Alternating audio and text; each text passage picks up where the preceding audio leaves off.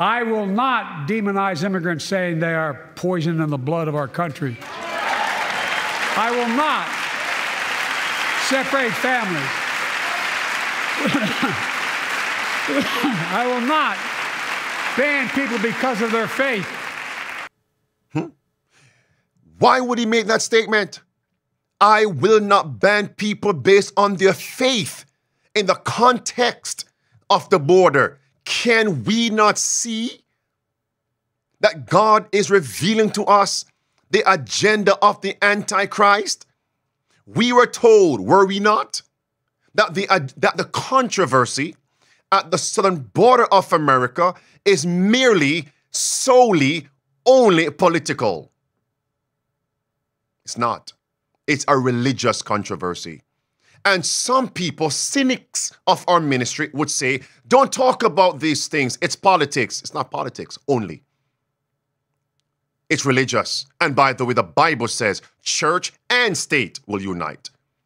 Enforce the mark of the beast. Persecute God's people. Is that not politics?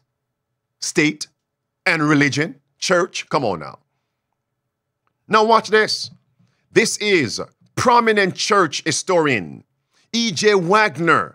He writes, yes, countering the argument from the president, in no other part of the world is the Roman Catholic Church gaining ground as rapidly as in the United States of America. This is due largely to immigration. That's it. He saw this all the way back in the 1800s. 1903, he saw it and addressed it. What about us in the last days? Blue words. In saying that the presence of Catholics threatens the liberties of this country, it's not meant that they are in themselves worse than other people. Do you see it, friends? The danger lies in the fact that they are not a free people, but are bound in slavish obedience to the priests, who are themselves the puppets of the Pope. Does that make sense? Another prominent church historian, Uriah Smith, writes, Roman Catholicism, which has grown strong through immigration. Stop it right there.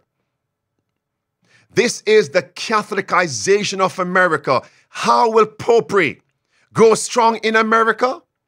Through immigration. The world-renowned church historian saw that all the way back in the 1890s.